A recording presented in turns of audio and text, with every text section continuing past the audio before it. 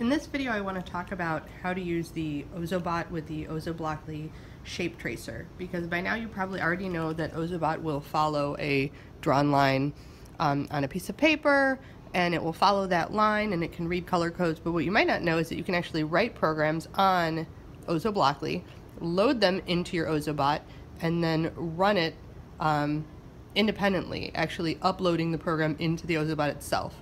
So I'm going to show you how that works on a Chromebook, because it's a little bit different than you might have used an Ozobot before. So first you go into the shape tracer and you have to write your program. It's a drag and drop interface, kind of like Scratch. And the goal is to make the Ozobot trace the shape shown in the upper right hand corner. So once you think you have that done, you can actually press run to test your program. And you can see I get a little victory sound there, which is great. But the big thing here is actually running the program on your Ozobot.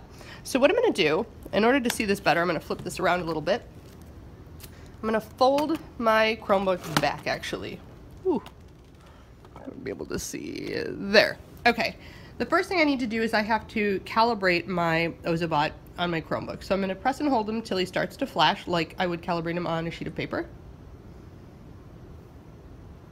And then I'm going to place him on the white Ozobot silhouette. Now I know my Ozobot is calibrated for the screen. Oh yeah, also make sure that your screen is turned up to maximum brightness. I did that before I started, so I know I'm okay. Now, I'm going to take my mouse and I'm going to hover over the Load Ozobot button. Now I've already calibrated my Ozobot, so I'm going to tap him once, just to turn him on and put him on top of that spot. Now I'm going to hit Load Ozobot, and watch as he starts to flash green. That means that the program is uploading to the Ozobot itself. Now, it says program loaded. That means I can take my Ozobot and I can actually run the program. So now, I'm going to move my Chromebook out of the way. I'm going to take my Ozobot and I'm going to double tap the button. 1, 2, place him down, and he will run the program that I wrote, which is a straight green line. If it runs successfully, he does a little victory dance, and that's how I know that I did it correct. Now, I like to, at every level, recalibrate my robot before I load each new program in, but that's entirely up to you whether or not you choose to do that. But that's the quick overview of how you load a program into your Ozobot.